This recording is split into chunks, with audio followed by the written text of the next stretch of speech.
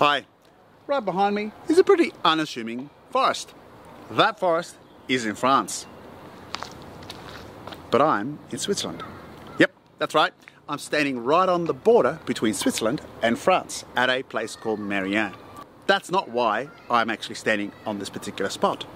More importantly, I'm standing on the world's largest physics experiment. Yep, that's right. I'm actually standing at the site of CERN. And on this spot, right below me, 100 meters underground, are the pipes of the LHC, the Large Hadron Collider. Pipes that fire protons in that direction and protons in that direction at extremely fast speeds, in fact close to the speed of light. And that are places at detectors such as Atlas, which is just over there, and also CMS, which is a number of kilometers in that direction over there. Those particles are made to collide. So in this video, I'm going to be discussing the physics behind the LHC, so stay tuned.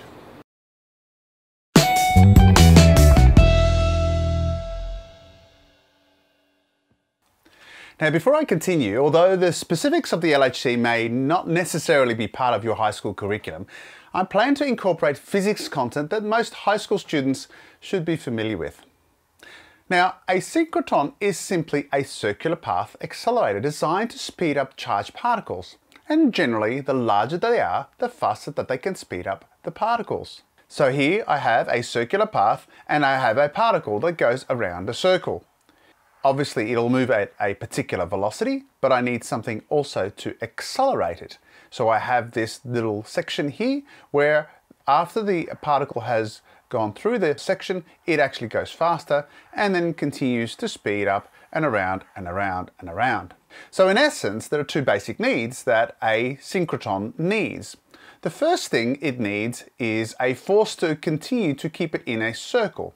Now that is the Lorentz force, and the Lorentz force becomes also your centripetal force. So if I have my Lorentz force, which is QVB, that becomes our mv squared over r. And a little rearranging will show that r ends up being equal to mv squared over qvb, which then becomes, of course, mv over qb.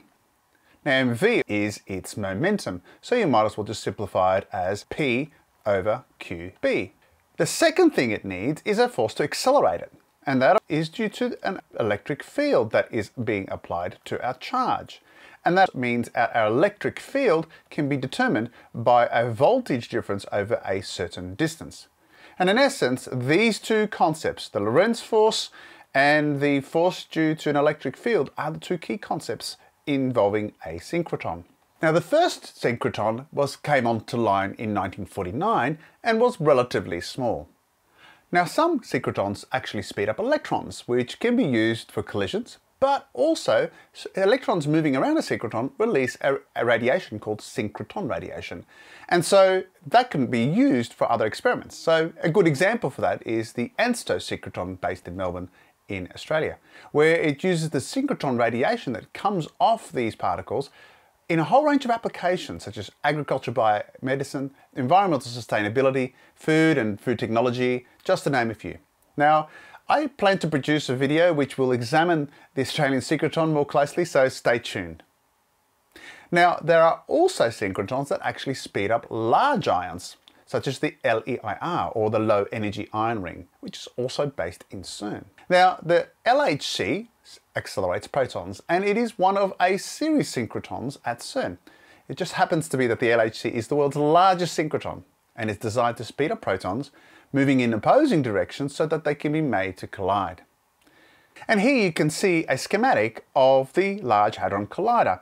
We have the large 27-kilometer ring. We have also shown here the superproton synchrotron, which is a smaller synchrotron, and we have, of course, the four main detectors that sit on the ring: Atlas, LHCb, CMS, and ALICE. And all of this is 100 meters underneath the border of Switzerland and France. Now, you can see here, just like the LAIR, that it's not truly circular. There are curved components that are circular in their geometry, but there are also straight sections.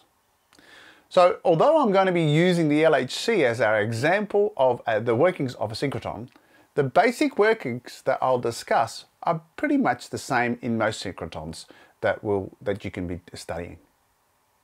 So we're going to concern ourselves to really four main aspects of the synchrotron. Number one, how do they speed up those particles? Number two, how can we make them turn? We're going to briefly also discuss how we keep the particle beams together or focus them. And finally, I will also explain why we call it a synchrotron. And I will put the times in the description below if you want to jump straight to the appropriate section. Now at CERN, the aim is to get the protons to 99.9999991% of the speed of light. That's only 3 meters per second under the speed of light. Now these protons don't travel actually alone. They actually travel in bunches, and there are about 100 billion protons per bunch.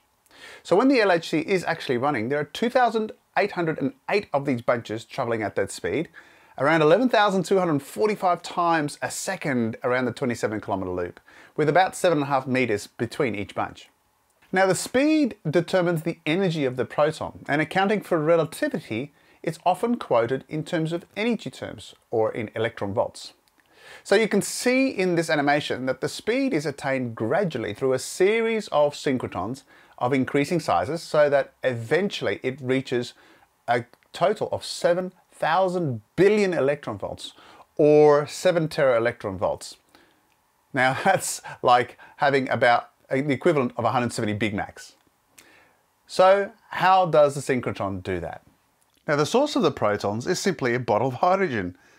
They are basically fired through a cavity that rips the electrons off, and now you have protons.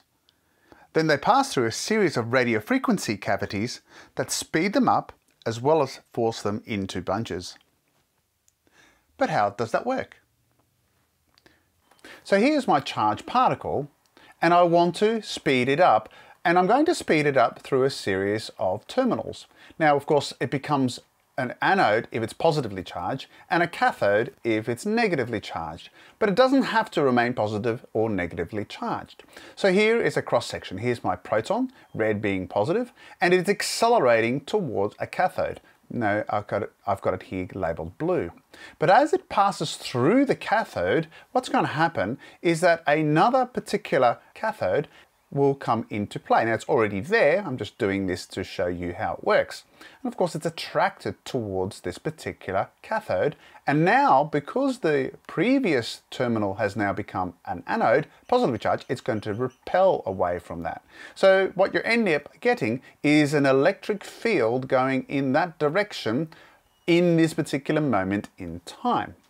Now as my particle travels through that, then it's going to experience a third terminal. In this case, the previous terminals become an anode and the next terminals become a cathode. So again, at that time, it's producing an electric field in that direction as it passes through.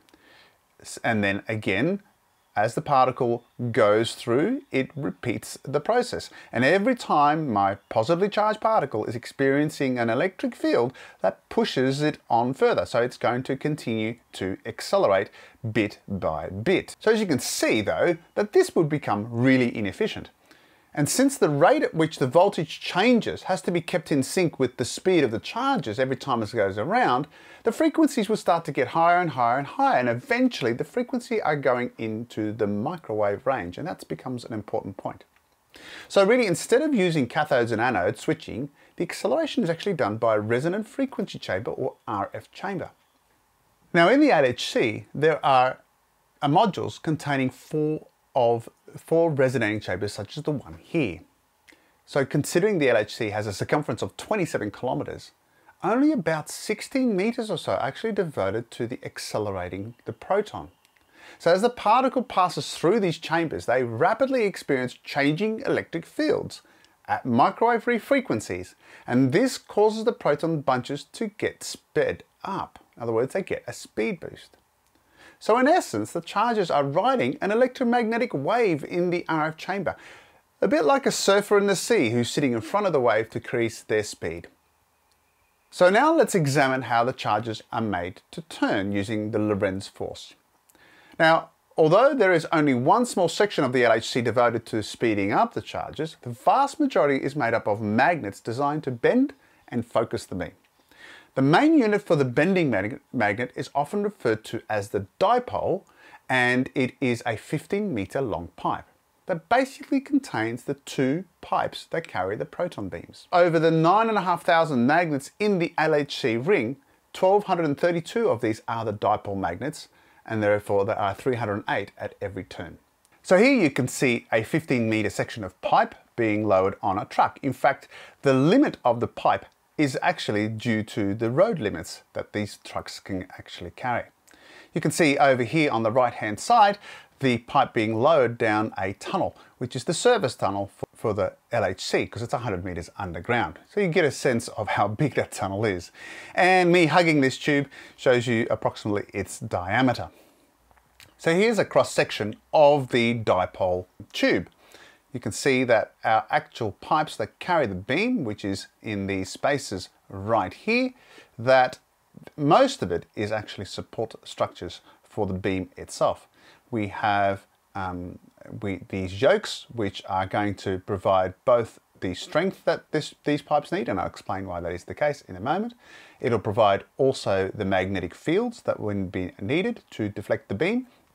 And of course, we also have lots of space to allow the flow of liquid helium, which is going to cool this down to under 2 Kelvin. And again, I'll explain that in a second. Moving that away, you can see here a cross-section of my pipe.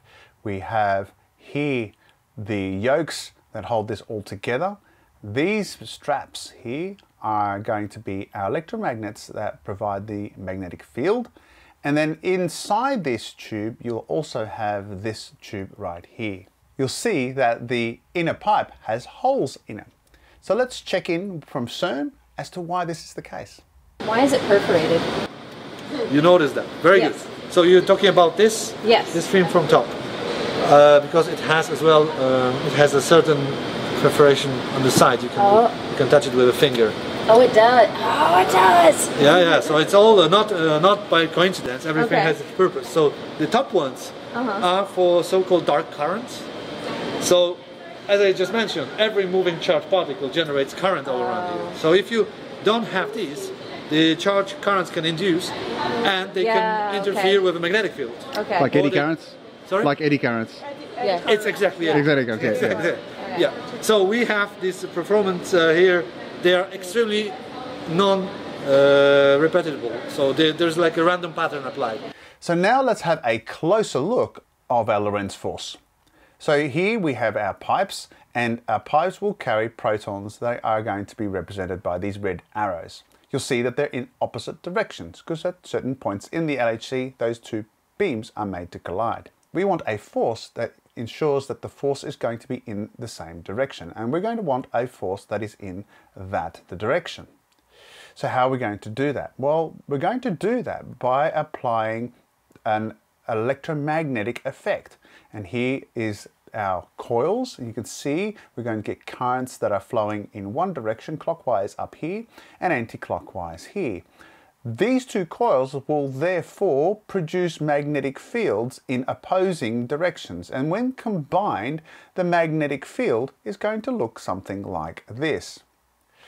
Now you can see that my magnetic field will be such that it's going downward in this direction and upward in this direction.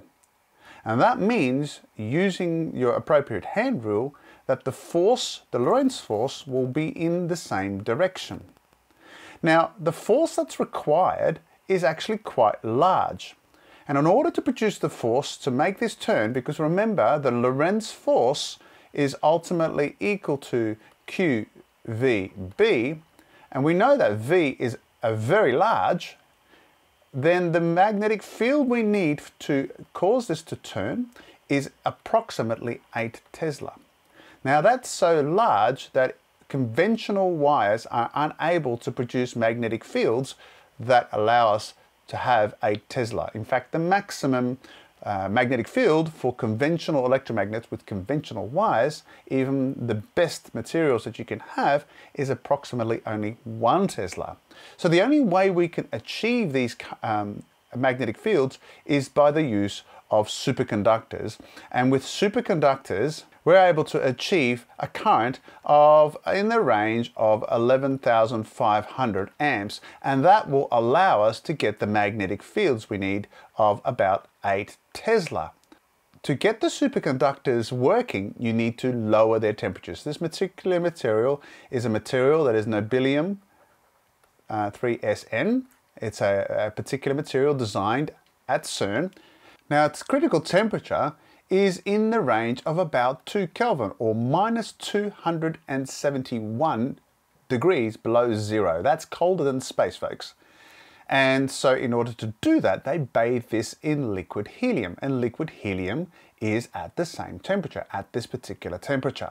So that's why this is kept particularly cool. So CERN is not just interested in magnets and electromagnets and charged particles, but also in cryogenics in order to cool these tubes to the particular temperature in order to get the magnetic field required to actually cause the Lorentz force to work. But we have one other little problem, and if you notice here, we have two sections of wires that are close together that are carrying currents in the same direction.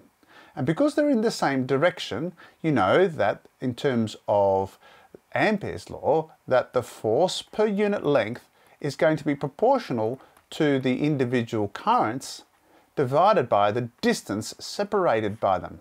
And so therefore you're going to get, in this case, a very strong attractive force between the two, which you have to certainly try to stop from occurring. So going back to our diagram, you can see these yokes here. We've got our electromagnets here, which provide us the magnetic fields, but when you have these huge stainless steel yokes that are designed to stop these two pipes from approaching each other. Then of course we've got also these pipes here, because those pipes are needed to increase the magnetic flux passing through my coils, or what we refer to as flux linkage. So that's a brief overview of the forces at work in order to turn our proton beam. So apart from the dipoles, there are also a series of magnets called quadrupoles, and there are 392 of them in the LHC, whose job is to focus the beam. Now, protons are positively charged, so they would normally repel away from each other as they move around, and you don't want that to occur. So you have quadrupoles will squeeze them. So a series of 4 electromagnets, hence quadrupoles, are applied to squeeze the beams together, both in terms of the X direction and the Y direction. Finally, why do we call it the synchrotron? Well, our force, our Lorentz force, is equal to QVB. And therefore, because this is going to be our centripetal force, you're going to get a value for the radius equaling to mv over QB.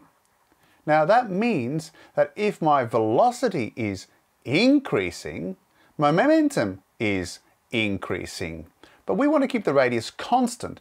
So the magnetic field has to increase as well at the same rate at which the momentum is going to increase.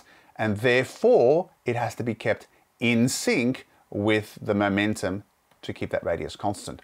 And that's what synchrotron means. It literally means keeping in time. And of course, as well as our resonant chambers also need to alternate at a rate that is consistent with the speed of our proton bunches. So that's why it's called a synchrotron. So I hope that's helped you understand the basics of the physics behind the LHC. And clearly, it's only the basics. There's a lot more physics there. But at least you'll have an introduction to the LHC, and also how the physics concepts you learn in high school and a little bit beyond apply to the workings of the LHC. In future videos, I'm going to be discussing the workings of the particle detectors, other aspects that occur at CERN. And hopefully you'll like, share and subscribe to my channel so that you can keep up to date with my videos. I'm Paul from High School Physics Explained. Bye for now.